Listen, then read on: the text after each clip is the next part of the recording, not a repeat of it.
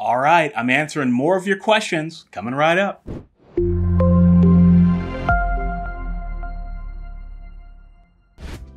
This video is brought to you by my book, 150 Self-Publishing Questions Answered, the book for writers wanting to know the A to Z of writing, publishing, and book marketing. It'll give you clarity, confidence, and teach you how to turn your imagination into income. Level up your author business today by visiting authorlevelup.com/150. The book is available in ebook, paperback, and audio, narrated by me. That's authorlevelup.com/150.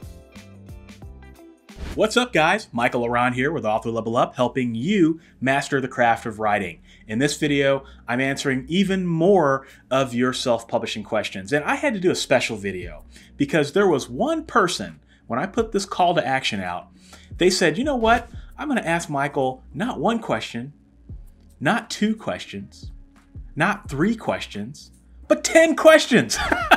Person asked me 10 questions. And I said, you know what? I saw this. I said, challenge accepted. So we're going to do a dedicated video to answer questions. And that person is WMH98296. And the first question is Scrivener still your primary writing app? What other writing apps do you routinely use? Yes, Scrivener is still my primary writing app for fiction. I cannot think of another writing app that I would even think about writing fiction in at this point. There are a lot of good ones out there. I've reviewed them on the channel, but Scrivener is still my go-to for fiction.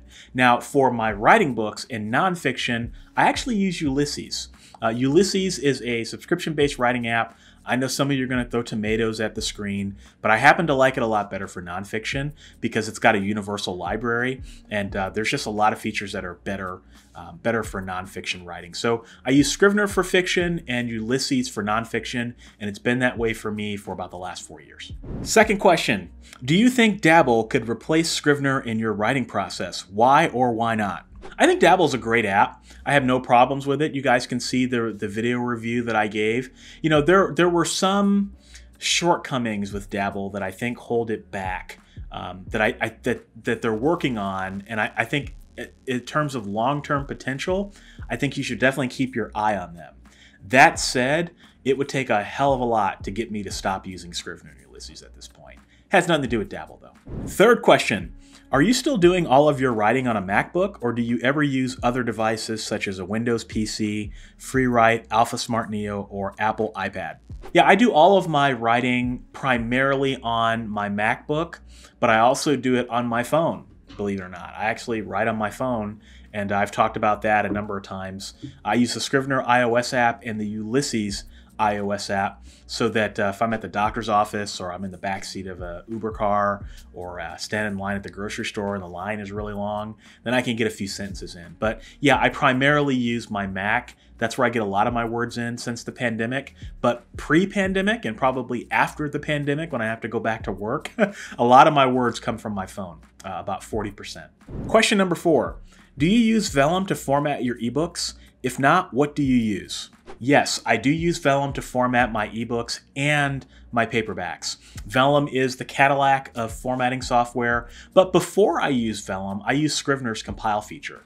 So Scrivener has a pretty robust compile feature that allows you to format ebooks. Paperbacks, I don't know if I would do that. I would do Scrivener with that. I know some people do, but it seems like it's asking for a lot of trouble in my opinion. So I use Vellum for ebooks.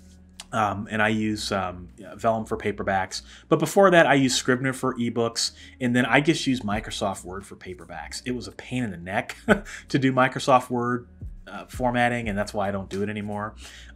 If you're in a pinch and Vellum is really expensive, like I said, Scrivener does a really good job.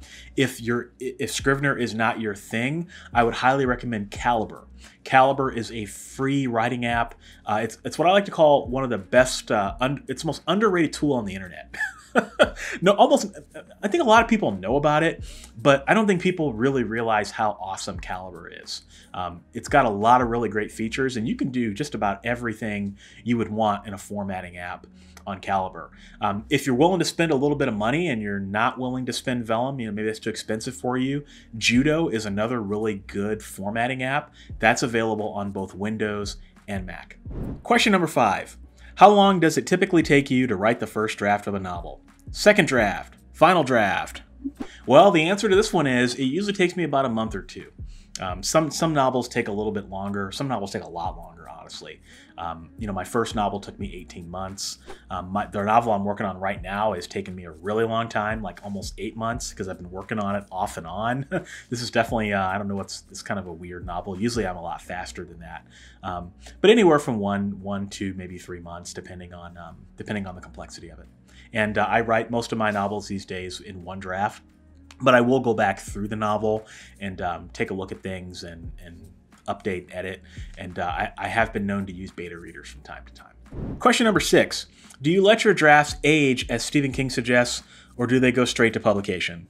Yeah, I send them straight to publication. I rip the Band-Aid off. Stephen King is good people. He gives a lot of good writing advice, and certainly On Writing was one of the first books I ever bought. But I'm not really a subscriber to the let books age function. I'm more of a Dean Wesley Smith subscriber that the book you write is an indicator of your talent at that point in time. Nothing more, nothing less. And yeah, you publish it. Sure, some people may not like it. Maybe it's not your best work.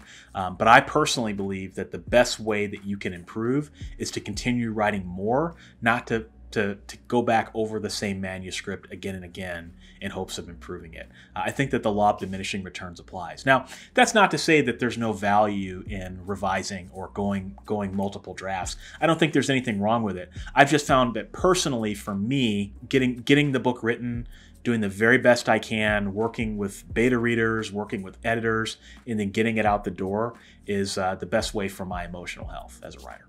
Question number 7. Are you still dictating any of your work using Dragon or other speech-to-text application? Another great question, and the answer is that I'm not currently dictating any of my work. The main reason for this is because Dragon for Mac has been discontinued. It didn't work very well to begin with, but it was discontinued in 2018. And so in order for me to use Dragon now, I need to purchase I think it's individual professional bundle, and then I have to install that on my Windows machine. I have Windows installed on my Mac, so I can just install the Dragon on my Windows machine and then use it that way. But I just haven't been willing to pony up the cash on that, and I get a lot more mileage from writing on my phone these days. But I am thinking about a project in 2021 where I will be dictating again. Question number 8. Are you still a pantser rather than a plotter? I am a pantser through and through. The only time I plot, and when I say plot, I use it in quotes, it is when I'm writing nonfiction. Because I do believe that there's a benefit with nonfiction to knowing a logical order in which you're going to structure your book so that it makes sense to readers. So I do spend, some time plotting or organizing my thoughts for what I'm going to write from my nonfiction. But for my fiction, I don't outline anymore, and it's hard to conceive of when I might do that again. The only time that for me, that I would ever outline fiction moving forward, just kind of knowing myself, know thyself is important, would be if I ever collaborated on a novel with someone. So if I was co-writing a novel, it'd be awfully hard to write that, by the seat of your pants. That would require some plotting, but right now I'm a pantser 100%. Question number 9. What is your next favorite creating outlet after writing? That is an interesting question. I don't know if I have one. So, funny story, when I first started writing, I used to be a musician, and I used to write music. In fact, I did a super old video on this channel. You can check it out if you're interested, on songs that I wrote. I wrote over 100 songs, and I wanted to be a video game music composer. And so I loved writing music that sounded like it could be in a video game. But when I became a writer, I jumped all into this profession, and I stopped doing all of that stuff. So I gave up video games, I gave up writing music, and I sold all the instruments that I owned. And so this really is my biggest creative endeavor, but I do listen to a lot of jazz. I listen to a lot of jazz, a lot of video game music, and if I'm not writing, I'm probably probably on YouTube or on Apple Music or something, listening and discovering new artists, because that's something I really enjoy. And question number 10. Do you use an agent or do you represent yourself? Well, I do not use an agent. You know, some folks are going to throw tomatoes at me for saying this, but you know, it just is what it is.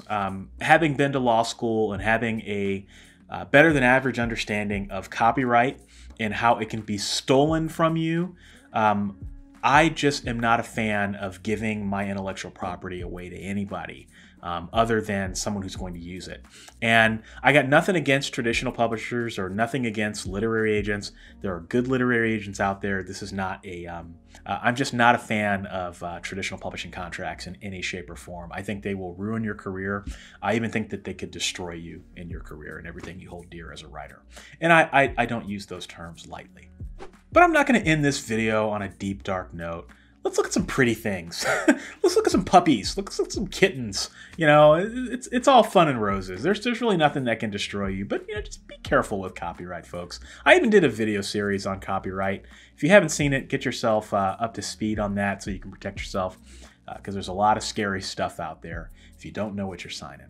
So, WH, I hope that this answered a lot of your questions, and I hope that the questions or the answers to your questions satisfied you. If not, feel free to reach out to me, and I'd be happy to clarify anything that I answered in this video. So with that, don't forget, you can keep asking your questions, and I'll keep answering them. So, oh, and don't forget that I've got a book called 150 Self-Publishing Questions Answered that answers a lot of the most common self-publishing questions, and you can get that at authorlevelup.com/150. Thanks for watching, and I'll see you in the next video.